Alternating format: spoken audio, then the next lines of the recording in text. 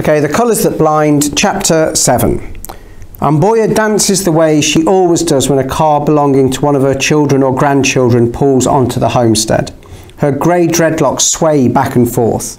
Makoma drives slowly towards the shade of the mango tree, a big grin on his face, while Amboya trails by the side of the car next to his window, singing and dancing.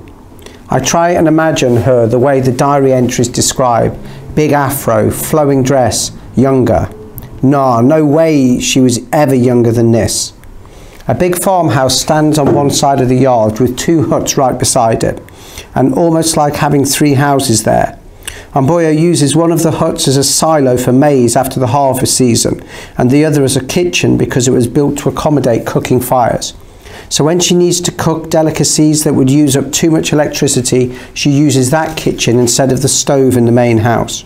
Today seems to be one of those days, but Amboya enjoys food cooked on the fire anyway, so any excuse to use the flames is a good one for her. Listen, for this I'm not complaining. I can smell the mouth-watering smell of matumbu, a fine dish of cow's intestines that she serves with salsa and spicy vegetables. I lick my lips, well aware that I'm going to be doing some tongue chewing tonight from all that goodness. Ee, Chinik Godu, Naku shouts, hands on her head, mimicking all those Nollywood actresses she's been watching lately on TV. How could you have wanted to miss this too? Her big wide eyes dart about wildly, taking in all the animals roaming around Amboya's small yard, sending a clear message that they own the place. The kindergarten teacher recently asked Saru if Noku's father is Nigerian because of all the dramatic expressions that Noku comes out with, using her best Nigerian accent. But Nollywood movies are Saru's Achilles heel, so all these expressions that Noku uses are not going anywhere anytime soon. These are the things that I enjoy about being at Amboya's, like how the moon always seems to come out early and stare down the last rays of the sun, and how clearly you can see the stars twinkling without competing with all those city lights, almost as though they were greeting you. But I'm still not safe here, and I have to show Makoma before it's too late. As soon as the car stops, Amboya pulls open Makomo's door and engulfs him in a long embrace, singing his totem in the process. She turns to me, but I quickly look away. I remember the scars, but this time they look even darker, befitting of someone who watches people die. Once, when I asked Bamkuru where Amboya got her scars, he took off his belt and gave me 5 good ones on the soles of my feet for being disrespectful. Though it still made no sense to me, he said that it was not our culture for children to ask such questions. Bamkuru is like that. He has all these things he believes because of culture, and I think some of them are a bit messed up. All I got out of Makoma was that Amboya had gotten the scars on her face from doing something brave. But I knew that it was kind of a lie that you tell children to calm their fears. My eyes accidentally traced the scars once more before I dragged them away. Makoma says it's rude to stare, so I'm trying not to. I hold tight to my seatbelt, which is still firmly done up. Muskoru Wanga. My eyes are glued to Amboya as she dances away towards my door. I hear the screams that tore out of me when I was taken from my warm bed and shoved in that white van in the pitch of night, with Bamkuru's voice somewhere in the background. The doors opened. My palms moisten. Ah, you look as if you've seen a ghost, Tumurai. Give your Amboya a hug. My body tenses as she unbuckles my seatbelt. Amboya, what about me? Noku says, stomping on my feet to jump into the old woman's arms. I breathe in relief.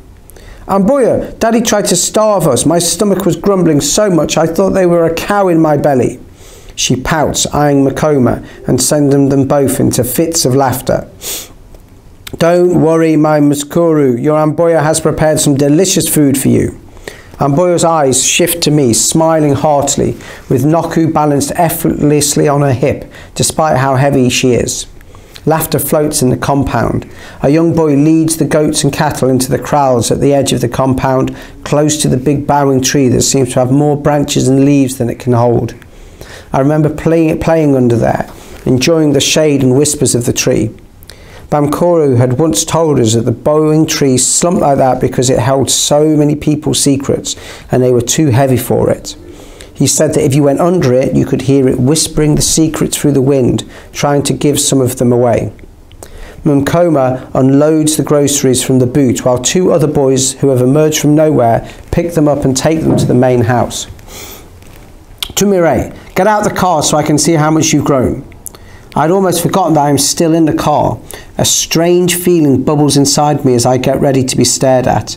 Amboya reaches for my hand and my heart explodes, causing my lungs to go stiff. Mkoma gives me a sharp eye. I slide out of the seat and force a smile. How are you, Amboya? Ah, look at you, almost a full-grown man now, Muskaru, with that thick voice breaking nicely like that. She nudges me as though we are friends. Although I don't want to, I can't help but smile. You'll soon be a very strong man with all those pretty girls hoping you'll chase after them. Her, Tumire? She says, winking at me. I look down, slightly embarrassed. Now, everyone, let's go inside. You must all be hungry.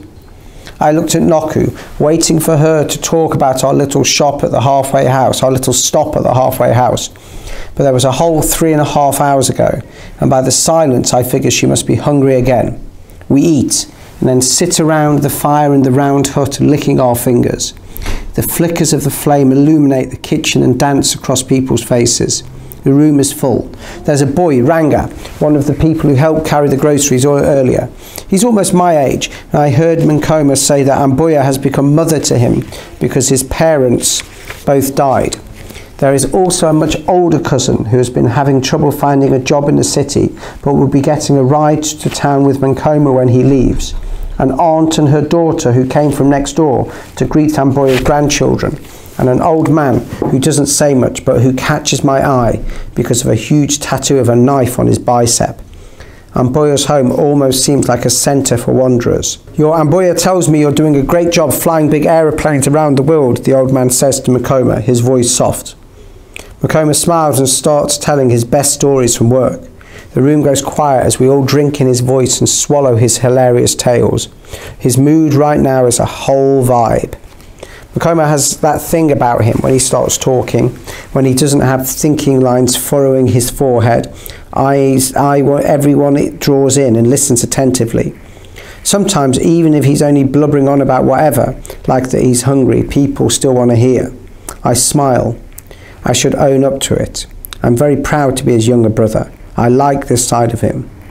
Tonight, he isn't the strict Mkoma or the worried one either. He seems more carefree. Perhaps having Amboya there makes him feel like a child. Or maybe it's the way an evening fire lifts the veil of storytelling, giving the tellers confidence and allowing the rest of us into new worlds.